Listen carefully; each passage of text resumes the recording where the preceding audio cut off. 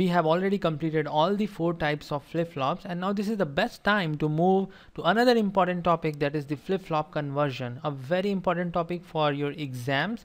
And what we have to actually do in the flip-flop conversion, a flip-flop is given to you, like in this example JK flip-flop is given to you, and you have to convert this JK flip-flop to D flip-flop. Okay, so a flip-flop is given to you and you have to get another flip-flop by small changes in the given flip-flop. So what are that small changes? We are going to determine these changes by these 5 steps, and we will implement all these 5 steps in this example, and we will try to convert the JK flip-flop to D flip-flop. At the end of the presentation you will find that you can do flip-flop conversion very easily.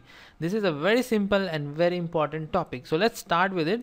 Our first step is to identify the available and the required flip-flop. So let's see in our example what is the available flip-flop. The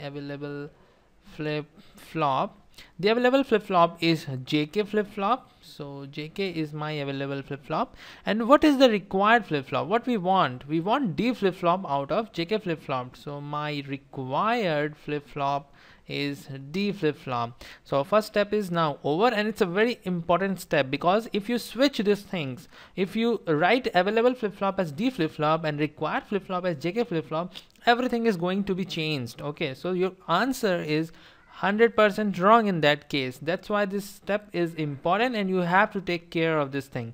Now the next step is to make characteristic table for required flip-flop. That's why I told you to remember the characteristic table and the excitation table of every flip-flop. So please open your notes. If you have followed my lecture and wrote it down somewhere, then please open it, and if you don't, then no problem, we are going to do it right away. So the characteristic table for the required flip-flop, it means for D flip-flop we have to make, and the inputs to the characteristic table are Qn and D. So I don't know if you remember or not, but I remember that the output Qn plus 1 is same as D.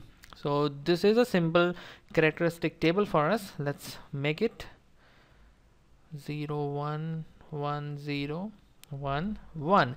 Now Qn plus 1 is same as D, so it is 0 1 0 1. So our second step is now over. Let's move to our third step. In this we have to make the excitation table for the available flip-flop. So available flip-flop is JK, and now we need to make its excitation table. So first I'm going to make the excitation table here, and then you can follow Qn plus 1 and JK 0 0 1 1 0 1 0 1. So the values for J and K are 0 1 cross cross cross cross 1 0. So it is a way to remember the excitation table for JK flip-flop. You can also derive it from the truth table. Now we are going to use it. So let's extend this table and write here JK. Now when Qn is 0 and Qn plus 1 is 0, you can see J is 0, K is don't care. So 0 don't care. When Qn is 0, Qn plus 1 is 1. This case J is 1, K is don't care. So 1 and then don't care. Similarly when Qn is 1, Qn plus 1 is 0. J is don't care and K is 1. This case. So don't care and 1, and the last case is don't care 0. So now we have done with our step 3, and now we have to move to our step 4, in which we have to write the boolean expression for the available flip-flop.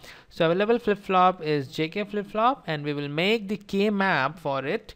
So there are 4 combinations, so definitely we are going to have the 4 cell K map or a 2 variable K map. So let's make it first. We are going to require 2 such maps, one for J and one for K. Okay, and the inputs are definitely Qn and D. So Qn D, Qn D. Let's say my first K map is for J and my second K map is for K. Let's fill this map. For J it is 0 1 don't care don't care. So 0 1 don't care don't care, and for K it is don't care 1 0. Fine. Now let's make the groups. Before that, let me write down the values here: 0 0 1 1 0 0 1 1. Now let's do for j first, and my first group is this one, and I have already combined a single one, so no need to make this group. So j is equal to what? Qn is changing from 0 to 1, so j is equal to d. Now let's write down the value for k, and this is my group, and in this you can see Qn is changing from 0 to 1, but d is 0, so k is equal to d complement. Very simple. So we are done with our first step, in which we found out the values of j and k, the boolean expression for the available flip-flop.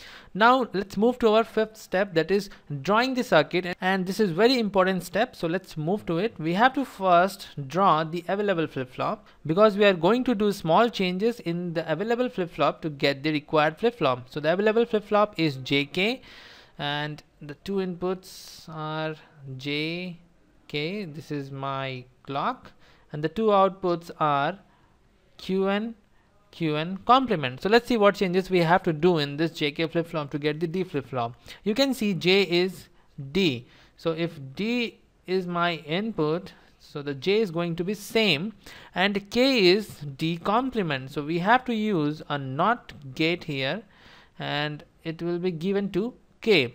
So overall you can see we are having our d flip-flop by using a jk flip-flop. Only thing you need to do is to find out this expression by following all these 5 steps, and then draw the circuit finally.